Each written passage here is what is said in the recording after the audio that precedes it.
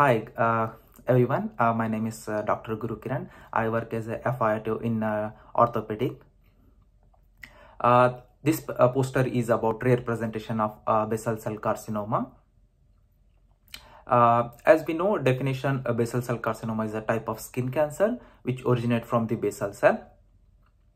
In this case scenario, we had a 92-year-old female referred from the nursing home complaining of mass on her right leg.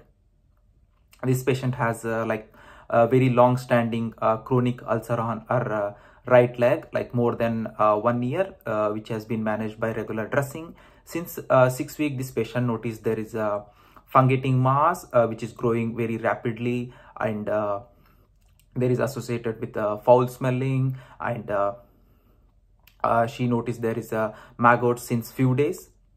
When we see basal cell carcinoma, it is usually presents as a slow growing nodular mass, and most commonly seen on sun exposed areas like face, like around 85 to 90%.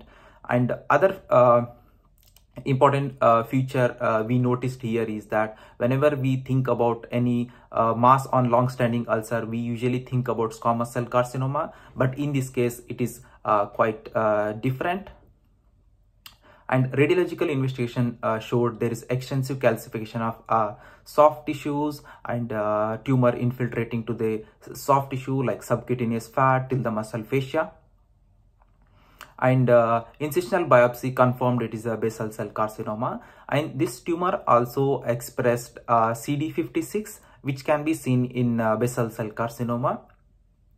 So overall, this case highlights the importance of doing biopsy in all long-standing ulcers. So, and this is quite a unique and uncommon presentation of basal cell carcinoma. Like, we have to be aware of this. Thank you, everyone.